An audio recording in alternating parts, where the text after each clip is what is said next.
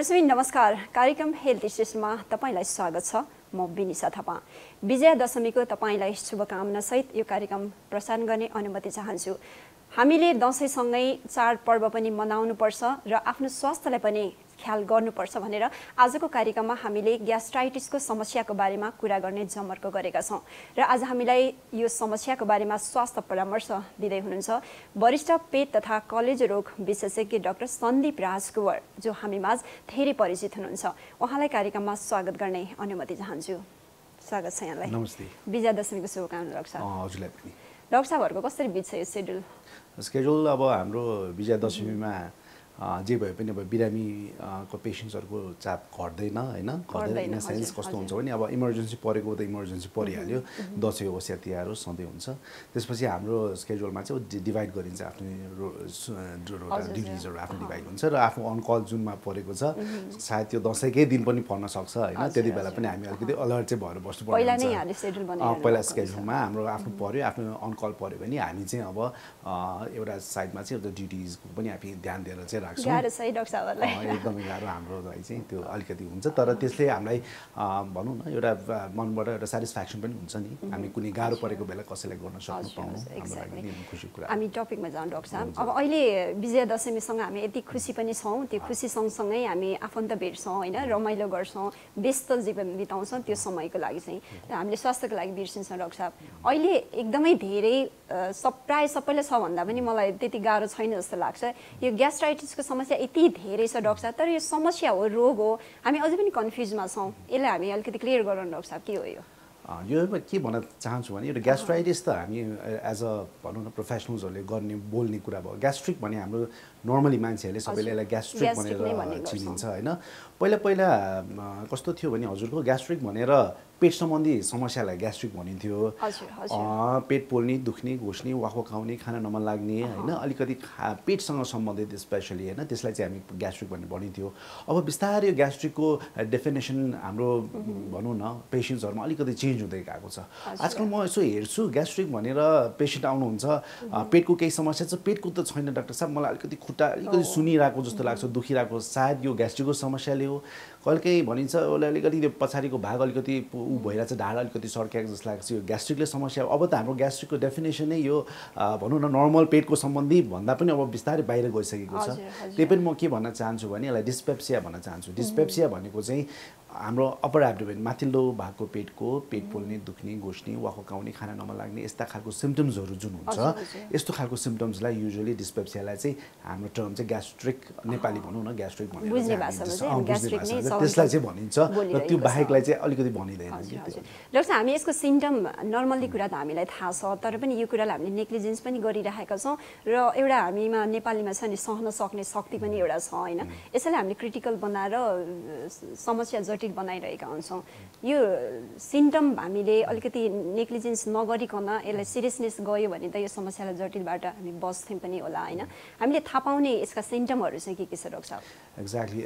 सिम्पटम्सहरु कस्तो हुन्छ भने मैले भनेको हजुरले भनेको जस्तै पेट पोल्ने, दुख्ने, घोस्ने, वाखो लाग्ने, खाना नमन लाग्ने, खानासँग सम्बन्धित, खाना खायो भने पेट अलिकति गाह्रो हुने, ब्लोटिङ, पेट अलिकति फुलेर जाने, यस्तो समस्याहरु चाहिँ आम हुन्छ। तर कहिलेकाहीँ कस्तो हुन्छ नि पेशेन्टलाई कसैलाई अल्सर भनौँ न आमाशयभित्रको एउटा घाउ बनिसकेको अथवा सानो आधारमा घाउ बनिसकेको भए तापनि सिम्पटम्स पनि नहुन सक्छ है। त्यस्तो हुन्छ नि, सबैलाई सिम्पटम छैन, कसैलाई त सिम्पटमलेस, कसैले दुखेको नि खास थाहा छैन,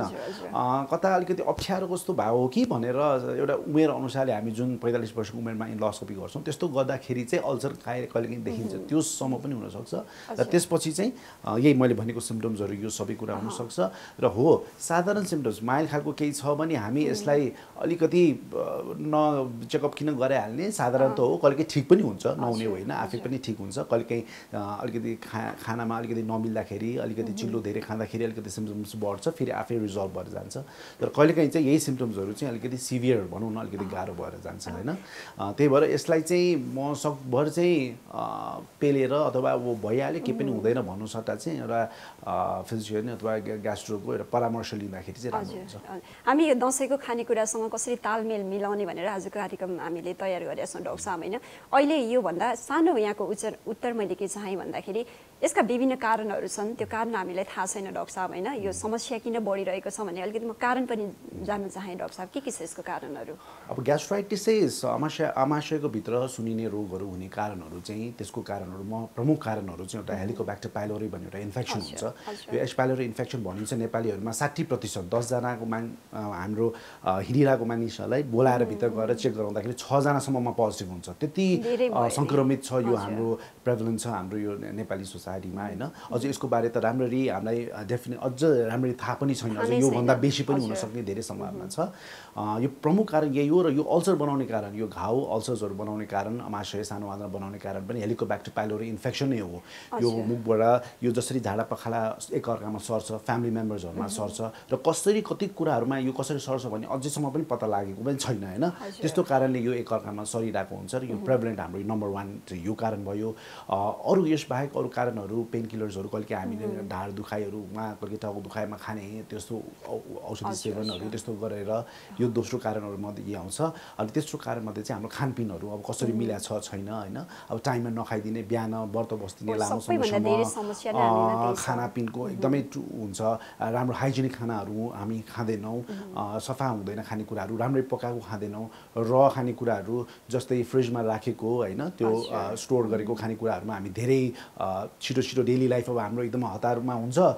खाना पकाएर भन्दा तताएर खाने, माइक्रोवेभमा गएर खाने बानी लागिसकेको छ। यस्तो खानेकुराहरूले अवश्य पनि समस्या दिन्छ र मेन यसमा पनि अब एल्कोहल भनौँ न, रक्सी, मादक पदार्थ र धुम्रपानको सेवन होइन, यसलाई पनि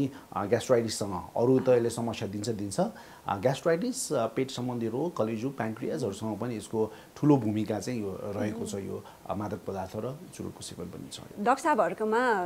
यो चाडपर्व भनेको चाहिँ कस्तो भने चिल्लो पिरो र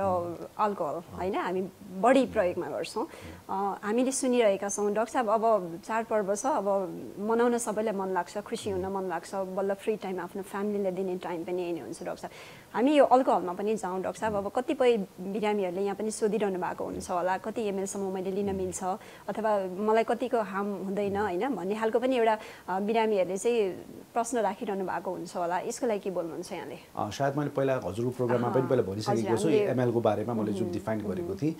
युजली यो 10 देखि 20 ग्राम पर डेको हाम्रो जुन हिसाब हुन्छ पर डेको हिसाबले चाहिँ जस्तै 2 क्यान बियर भनौँ न, एक दिनमा खाँदाखेरि चाहिँ हाम्रो सायद धेरै खाने पदार्थ लिने हाम्रो दर्शक महानुभावलाई चाहिँ यो त साह्रै नै थोरै लाग्ला होइन। तर त्योभन्दा बेसी पनि मिल्दैन। जस्तै 2 glass of wine per day, 2 can of small can of beer 330 ml को होइन, त्यो अथवा 30 ml को विस्की भनौँ न, 2 पेग्स हप्तामा 4 दिनभन्दा बेसी प्रयोग गर्न मिल्दैन। त्योलाई चाहिँ एउटा सेफमा कन्सिडर गर्छ। तर त्यो लिभर डिजिजको लागि मात्रै, कलेजो सम्बन्धी ग्यास्ट्राइटिस पनि होइन, कलेजो सम्बन्धी चाहिँ रोग लामो दीर्घकालीन लामो समयसम्म नलिने मान्छेहरूलाई त्योभन्दा बेसीको अलिकति भयो पनि बेसी भयो पनि त्यसलाई चाहिँ अलिकति हामी नराम्रो नै भनिन्छ नि, त्यसलाई अलिकति त्यसले स्वास्थ्यमा बिगार गर्न सक्ने समस्या हुनसक्छ भनिन्छ। दर्शकबिन, आजको कार्यक्रममा हामी विजयादशमी सँगसँगै पछाडिका दिनहरूमा पनि यस्ता खानेकुराहरूले समस्या नपारोस् भनेर आजको कार्यक्रम हामीले तय गरेका छौँ। कार्यक्रममा छोटो ब्रेक लिने बेला भएको छ। ब्रेकपछि हामी फेरि उपस्थित हुनेछौँ। कार्यक्रमको साथमा रहनुहोला।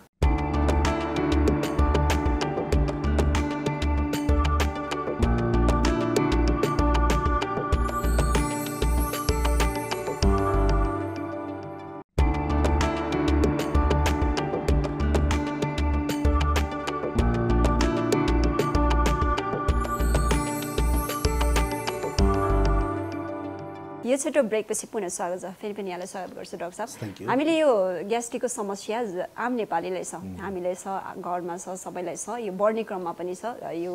हामीले खानेकुराहरूमा पनि ध्यान नदिँदाखेरिका समस्याहरूलाई नै जोड गरेर आजको विजयादशमीको लागि चाहिँ हामीले स्वास्थ्य परामर्श दिइरहेका छौँ डाक्टर साहब होइन। अब अहिले ग्यास्ट्रिकको समस्या भयो, लामो समयसम्म भोकै बस्छौँ, यो मुख्य कारण हो पनि हामीले बोलिसकेका छौँ होइन। यो दसैँमा, यो विजयादशमीमा, चाडपर्वमा हामी त्यत्तिकै बिजी भएर पनि खाली पेट बसिरहेका हुन्छौँ र भोक लाग्छ टन्न हामी चिल्लो कुराहरू बढी खान्छौँ होइन। त्यसको लागि चाहिँ हामीले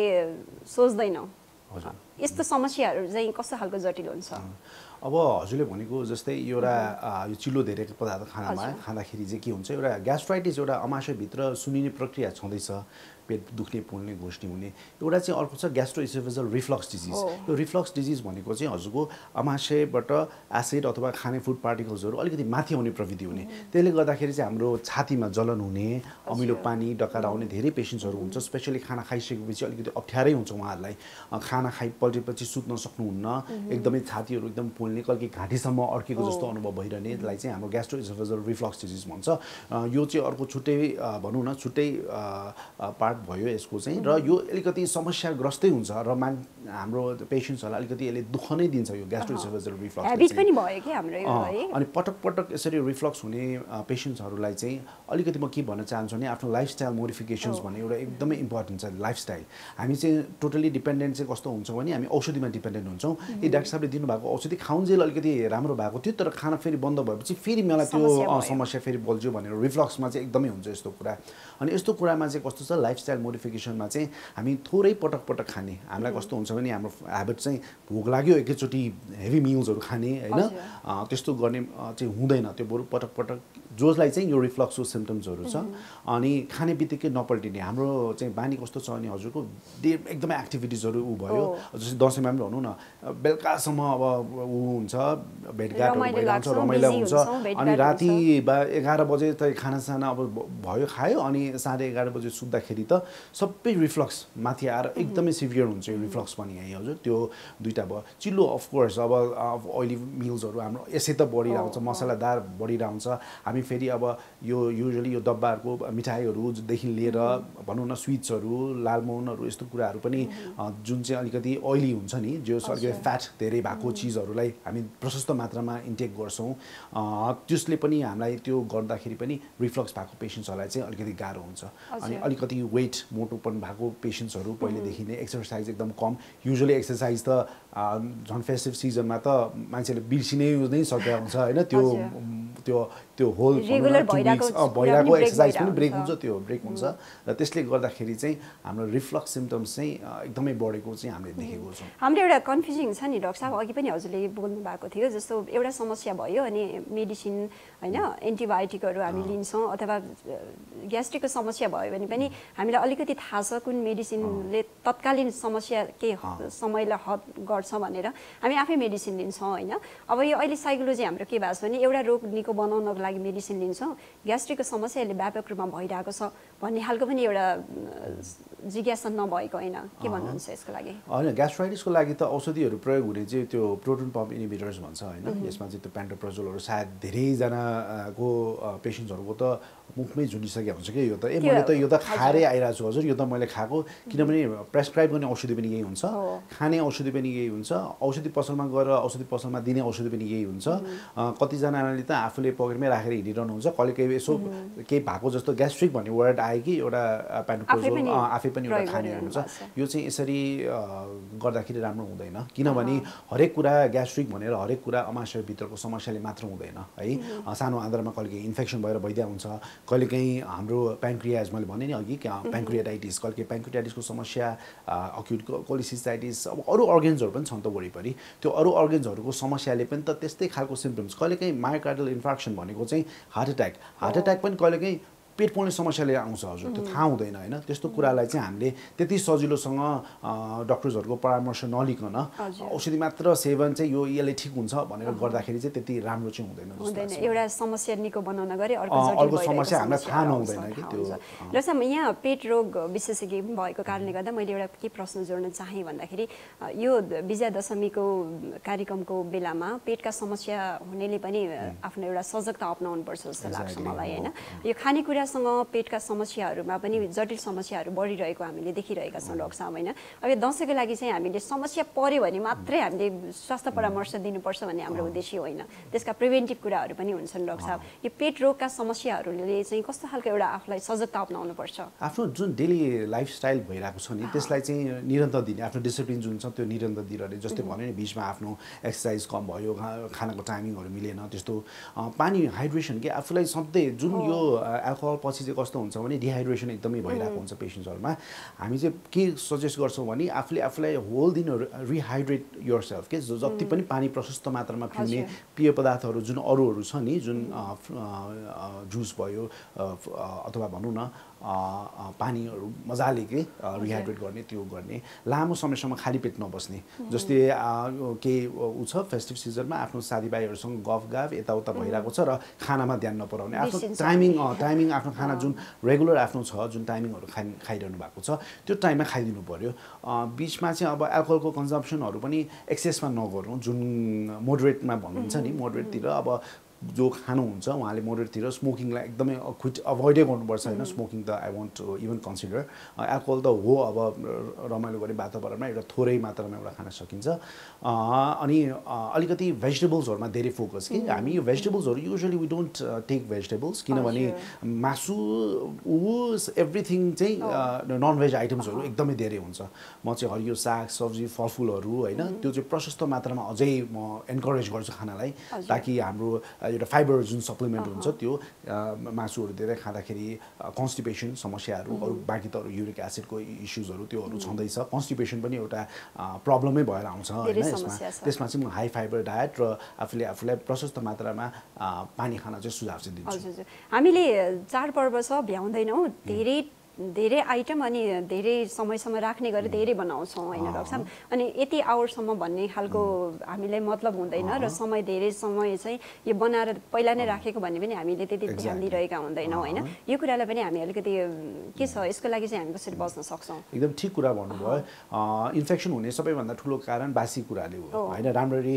कुक त राम्ररी गरेको छ तर भोलिपल्ट गएर त्यही कुरालाई पर्सिपल्ट गएर खाइदिन थाल्नुभयो भने त केही न केही इन्फेक्सन हुने चान्सेस हुन्छ अलिकति त हो नि भन्ने अलिकति राखेर लामो समयसम्म 24 घण्टा हो 24 आवर्स भन्दा बेसी खाने कुरालाई राख्नु हुँदैन रेफ्रिजरेसनमा राख्नु पर्यो एक त रेफ्रिजरेट गरेर राख्नु पर्यो र त्यो रेफ्रिजरेसन पनि 24 आवर्स पछि त you have to discard it बरु डिस्कार्ड गरिदिने तर त्यो खाँदाखेरि चाहिँ त्यसले इन्फेक्सन चाहिँ अभियसली निम्ताउँछ त्यसले अनि ग्यास्ट्रोइन्टराइटिसहरू भनौँ न झाडा पखाला लाग्ने दिशा पातलो भएर जाने बान्ताहरू हुने त्यस्तो खालको अक्युट ग्यास्ट्रोइन्टराइटिसको सिम्पटम्सहरू चाहिँ अभियसली यो खाना अलिक पुरानो खानाहरूले चाहिँ एकदमै आउँछ र यसलाई सकभर बरु सकिँदैन भने छिमेकीलाई बाँडिदिने बरु सकाइदिने त्यो राखी चाहिँ नरहने आफ्नो स्वास्थ्यको लागि पनि ध्यान दिनु पर्यो हैन दर्शकबिन हामी विजयादशमीसँगै रमाइरहेका छौँ र चाडपर्व मनाउनुको साथसाथै हामीले स्वास्थ्यलाई पनि ख्याल गर्नुपर्छ भनेर आजको कार्यक्रममा हामीले स्वास्थ्य परामर्श दिइरहेका छौँ यो स्वास्थ्य परामर्श दिने क्रममा आज हामीले ग्यास्ट्राइटिसको समस्या र पेटका समस्याहरूबाट यस्ता चिल्ला पीडा अल्कोहलबाट हामी कसरी बच्ने भनेर स्वास्थ्य परामर्श दिइरहेका छौँ कार्यक्रममा छोटो ब्रेक लिने बेला भएको छ हेल्थ स्टेसनको साथमा रहनुहोला हामी फेरि फर्केर आउनेछौँ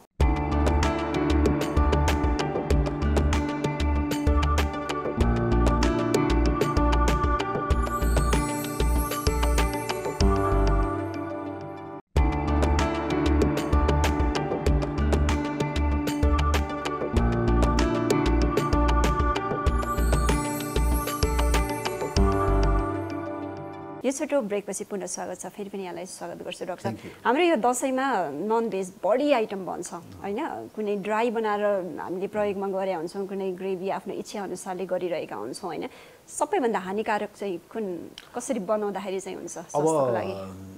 हानिकारक भनेर एक्ज्याक्टली त यो नै तोक्न त मिल्दैन तर नराम्रोमा चाहिँ यिनीहरू सबै नै आउँछ जस्तै पोलेको कुराहरू होइन दिस इज भेरी ब्याड पोलेको कुराहरू चाहिँ एउटा पोइजनस क्यान्सरस हो त्यो पोलेको कुरा भन्ने बित्तिकै त्यो क्यान्सरस हो त्यस्तो कुराहरू चाहिँ लामो समयसम्म खाँदाखेरि एकदमै उचित हुँदैन कहिलेकाहीँ अब आफ्नो फेस्टिभल सिजनमा थोरै सायद ठिक होला तर लङ टर्ममा चाहिँ पोलेको कुराहरू फ्राई गरेको अभियसली किनभने त्यसमा धेरै परिकारमा चिल्लो मात्रा धेरै हुन्छ र चिल्लो मात्रा हामीलाई सबैलाई थाहा छ यसले कुनै पनि कारण चाहिँ हाम्रो शरीरलाई केही पनि फाइदा गर्दैन र यो त्यति तर पकाएको कुराहरू जस्तै राम्ररी पकाएर दिएको कुराहरूमा चाहिँ पकाउनु चाहिँ पर्यो है फेरि काँचो पनि फेरि मैले र पनि देखेको छु जस्तै धेरै र फिसहरू र ऊहरू पनि युज गर्नुहुन्छ कहिले र एग्सहरू र फिसहरू तर इट्स एडभाइजेबल कि अलिकति राम्ररी कुक्ड फुडहरू खानु चाहिँ बेटर हुन्छ कुक्ड फुडमा चाहिँ पोलेको होइन कि राम्ररी पकाएको होइन राम्ररी पकाएको पाकेको कुराहरू खाँदाखेरि चाहिँ सायद त्यति फरक नपर्ला यो हाम्रो स्वास्थ्यको लागि हुन त अब यहाँले भनिसक्नु भएको छ होइन अब पकाउने अथवा बनाउने कुक गर्ने आफ्नो तरिका हुन्छ र आफ्नो इच्छाको कुरा भयो होइन त्यसमा हामीले स्वास्थ्यको लागि सोच्दैनौँ मिठो मात्रै चाहिरहेका हुन्छौँ होइन अब अहिले हामीसँग व्हाइट मिट रेड मिट होइन आफ्नो परिकारहरूको इच्छा अनुसारले हामीले खाइरहेका हुन्छौँ डाक्टर साहब होइन यो पेटको समस्या र ग्यास्ट्रिकको समस्याको लागि चाहिँ कुन आइटम ठिक हुन्छ जस्तो लाग्छ यहाँलाई अब रेड मिट त अभियसली लङ टर्ममा त्यति फाइदा त गर्दैन होइन किनभने किनभने यसले कन्स्टिपेसनहरू युरिक एसिड लेभल्सहरू बढाउने डाइजेसनमा पनि अलिकति प्रब्लम देखाउनेहरू त हुन्छ र पहिला नै प्रब्लम्स भइसकेको उसहरूलाई चाहिँ यसले अलिकति अप्ठ्यारो पार्छ चिकन र फिसहरू सायद बेटर हुन्छ overall if you consider that तर नर्मल मान्छेहरू जुन यङ भनौँ न हाम्रो दर्शक महानुभावहरू हुन्छ जसलाई रमाइलो गरिरहनु भएको छ सायद त्यो एकछिन मटन र रेड मिट खाँदाखेरि सायद ह्याबिटै चाहिँ नबसालौँ होइन म अलिकति दीर्घकालीन समस्याको लागि पनि मैले केही बोल्न चाहेँ डाक्टर साहब होइन अब अहिले धेरै त हाम्रो डायबिटिज नै छ प्रेसर हाई छ होइन विभिन्न दीर्घकालीन समस्याहरू छ चाडपर्व सबैको मनपर्छ मनाउनको लागि होइन अब अहिले यो दीर्घकालीन समस्या हुनेलाई पनि पेटको समस्या नभएको होइन ग्यास्ट्रिकको समस्या नभएको होइन यसको लागि चाहिँ के बोल्नुहुन्छ यहाँले अब दीर्घकालीन स्पेसली यो डायबेटिक पेसेन्ट्सहरूमा चाहिँ अप्ठ्यारो के छ भने हजुरको एउटा प्रब्लम हुन्छ डायबेटिक ग्यास्ट्रोप्यारासिस भन्ने एउटा प्रब्लम हुन्छ यो ग्यास्ट्रोप्यारासिस भनेको चाहिँ हाम्रो आमाशय जुन चल्ने प्रक्रिया छ त्यो अलिकति सुस्त भएर जाने त्यो जब त्यो सुस्त भएर जान्छ हजुरलाई अलिकति खायो भने पेट फुलेर डुम्म भएको जस्तो होइन र खाना खाएपछि धेरै रिफ्लक्स भइरहने माथितिर आइरहने डकारहरू आइरहने त्यस्तो हुने समस्याहरू चाहिँ यो डायबेटिक पेसेन्ट्सहरूमा हुन्छ उहाँहरूको लागि त अब सुगर कन्ट्रोल नम्बर 1 भइहाल्यो होइन त्योसँग एक्सर्साइज आफ्नो व्यायामहरू गर्नुपर्ने र खानेकुरामा चाहिँ थोरै पटक पटक खाइदिने कि एकचोटि हेभी मिल्सहरू नखाइदिने खाने बित्तिकै नपल्टिने चिल्लो परिकारहरू अलिकति कम गर्ने होइन र एल्कोहल यो पेय पदार्थहरूमा एल्कोहलहरू चाहिँ अलिकति कम गरिदिनुपर्छ उहाँले चाहिँ अलिकति यो रमाइलो मनाउँछौँ हामी कम्तीमा पनि हामी 7-8 दिन मनाउँछौँ अथवा 5-6 दिन मनाउँछौँ होइन अब यङ जेनेरेसनको लागि यङ एजको लागि हामी रमाइलोको लागि गरिरहेका हुन्छौँ होइन पछि त्यही कुरा ह्याबिट बस्दैन भन्ने पनि हामीसँग हुँदैन डाक्टर साहब होइन यस्तो ह्याबिटै भएर ह्याबिट बनाएर बस्ने देख्नु भएको छ बिरामीहरू हुन्छ होइन फेस्टिभ सिजन्सहरूबाट साथीभाइहरूसँग गेट टुगेदर यस्तै रमाइलो टाइमहरूबाट सुरुवात यस्तैबाट हुने यङ्स्टर्सहरूमा चाहिँ सुरुवात यस्तै रमाइलोबाटै सुरु हुन्छ यो र साथीभाइहरू जुन वरिपरिका आफ्नो फ्रेन्ड्सहरू हुन्छ सर्कल्समा सबैजना त्यसमै रमाइलो गर्ने खालको पनि परिन्छ यस्तै गरेर दसैँमा योपालि 7 डेज है एल्कोहल खायो रमाइलो भयो यो रमाइलो हुँदो रहेछ त्यसपछि एल्कोहल स्मोकिङ अरू पनि हुन्छ नि नसाको पदार्थहरू सँगै त्यसमा लिएर जाने फेरि दीपावली तिहार आउँछ तिहारमा पनि सेम गर्ने हो रिपिटेडली आफ्नो ह्याबिट बिस्तारै बिग्रिने यस्तै कारणले गर्दाखेरि हो यङ हाम्रो दर्शक महानुभावहरूलाई चाहिँ म चाहिँ आफ्नो लिमिटेसन्स एउटा हेरौँ होइन आफ्नो लिमिटेसन्स हेरौँ यसमा चाहिँ आफूले चाहेको भन्दा बेसी गरेर रमाइलो मात्र होइन अरू कुराहरूले पनि रमाइलो गर्न सकिन्छ मादक पदार्थ सेवन गरेर नसामा बस्ने मात्रै होइन अरू रमाइलो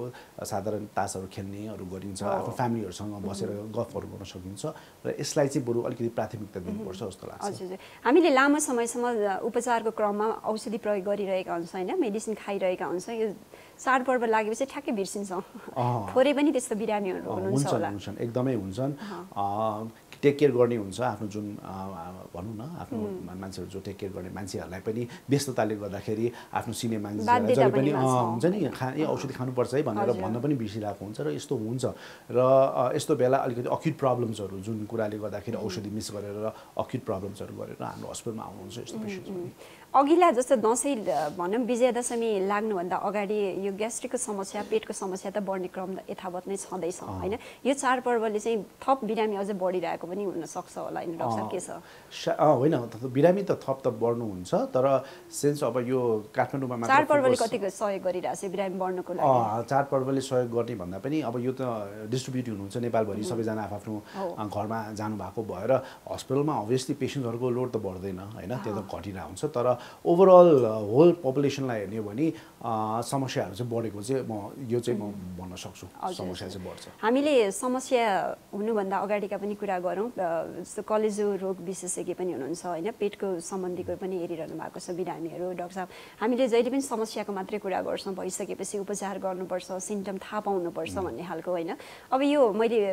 स्पेसली यो विजयादशमीलाई नै फोकस गर्न चाहेँ केही दिनहरू अझ हामीसँग बाँकी छन् र मनाउँछौँ पनि होइन यो समस्या नहुन दिनको लागि चाहिँ धेरै प्रिभेन्टिभ कुराहरू होला जो आफ्नै किचनभित्र हुन्छ आफ्नै हातमै रहेको हुन्छ होइन त्यो हामीले न पैसा तिर्नुपर्छ न चेकअपमा जानुपर्छ त्यो हामीसँगै छ धेरै कुराहरू त्यसको लागि चाहिँ के टिप्स दिन चाहनुहुन्छ यहाँले होइन अब प्रिभियस अब रोग नलागेको अब भनौँ न मानिसहरूलाई चाहिँ अब त्यो सायद त्यो त्यही एउटा फेस्टिभ सिजन्सले मात्रै बारेर अथवा त्यो मात्रै गरेर त सायदै नहोला, तर सकभर त्यसमा मैले अघि नै भनिसकेको जुन छ नि हाइड्रेसन आफूलाई राम्ररी गर्ने, हरियो सागसब्जी फलफुलहरू प्रशस्त मात्रामा खाने, चिलो पदार्थहरू अलिकति धेरै कम गर्ने, अल्कोहलको मात्रा सकभर आफूलाई माइल्ड टु मोडरेटमा राख्ने, धेरै एक्सेसहरू नलिने, एक्सर्साइज आफ्नो डिसिप्लिन जुन चाहिँ पहिलेदेखि गरिरहनु भएको त्यो कुराहरूलाई चाहिँ यथावत गरिदिरहँदाखेरि चाहिँ मेरो विचारमा यति सोच्नुभयो भने चाहिँ आई थिङ्क धेरै ओरिजिनल समस्या पनि छैन। हामी कार्यक्रमको अन्त्य आइसकेका छौँ डाक्टर साहब। हाम्रो टिभीहरू बस्ने दर्शकलाई चाडपर्व पनि रमाइलोसँग मनाऊ र आफ्नो स्वास्थ्यलाई पनि बचाऊ भन्ने खालको के भन्न चाहनुहुन्छ? म के भन्न चाहन्छु भने हाम्रो दर्शक महानुभावहरूलाई चाहिँ दसैँ आफ्नो एउटा ठुलो चाडपर्व हो र यो राम्ररी मनाउनु पनि पर्छ, रमाइलो पनि गर्नुपर्छ र यसमा चाहिँ आफूले जे पनि एउटा लिमिटेसन्समा होइन, जे कुरा पनि आफ्नो खानपान, आफ्नो मादक पदार्थ सेवनहरू यस्तो कुराहरूलाई चाहिँ हामीले जहिले पनि आफ्नो लिमिटेसन्समा राखेर एउटा स्वस्थ भनौँ न दसैँ मनाऊ, स्वस्थ तिहार मनाऊ, यसो भन्दै म धेरै शुभकामना दिन चाहन्छु। हजुर, यहाँको उचित सल्लाह स्वास्थ्य परामर्शलाई thank you so much. Thank you very much हजुर, थ्याङ्क यू। दर्शकबिन, हामीले चाडपर्व सँगसँगै हाम्रो स्वास्थ्यलाई पनि ख्याल गर्नुपर्छ। रोग लागेर उपचार गर्नुभन्दा रोग लाग्न नदिनु नै अति उत्तम उपाय हो भन्दै आजको कार्यक्रममा हामीले विजया दशमीमा हुने विभिन्न समस्याको समाधानहरू के छन् भनेर स्वास्थ्य परामर्श दियौँ। कार्यक्रमबाट बिदा लिने बेला भएको छ। आगामी हप्ता अन्य स्वास्थ्य परामर्शसहित आजको कार्यक्रमबाट वरिष्ठ पेट तथा कलेजो रोग विशेषज्ञ डाक्टर सन्दीप राज कुँवर सँगसँगै म पनि बिदा हुन्छु। हस्त नमस्ते, तपाईँको साता शुभ रहोस्।